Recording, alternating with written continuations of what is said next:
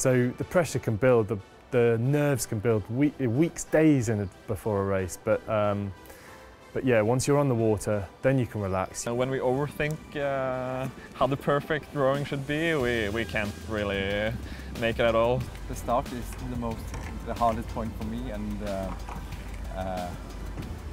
I always try to focus on the next stroke. Usually adrenaline is fixing everything.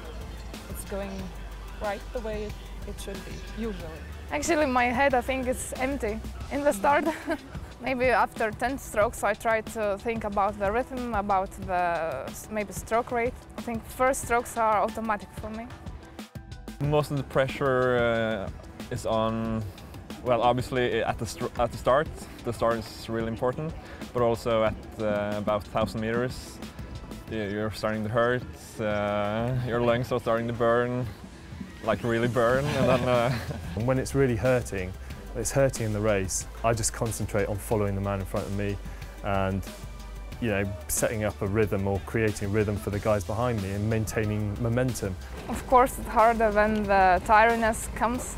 It's really hard to control my technique and my movements. If I don't have a good technique, I won't have a good boat speed. So it's all related. When Milda is really in good rhythm,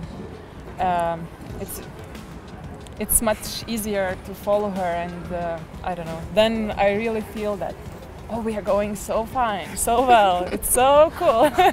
I rely on the people around me, and I think that's what I love about rowing. You rely on the crew, the team around you, and you don't talk. It's not a verbal sort of teamwork. It's just a movement and a feeling thing.